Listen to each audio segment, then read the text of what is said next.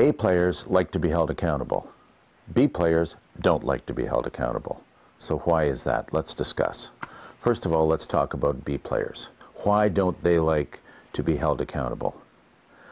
Well, first of all, they're not committed to their targets. In fact, in many cases, B players don't even like having targets. So the last thing that they want is to be brought up on the carpet for reporting on something that they're not committed to. Let's talk about A players. Why do they like to be held accountable? Well, I think there are two reasons. First of all, accountability simply enhances the chances of success up and down the organization, not just for any individual, but for everybody.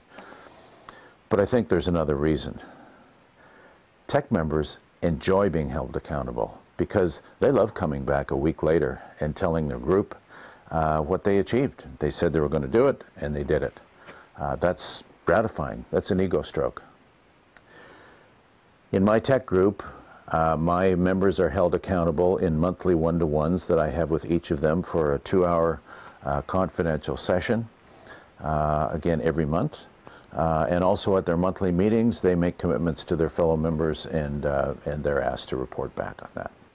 If you enjoy being held accountable, perhaps you might be a great candidate for a tech group. So if you're considering tech for your own personal development, ask yourself that question. Do you enjoy being held accountable?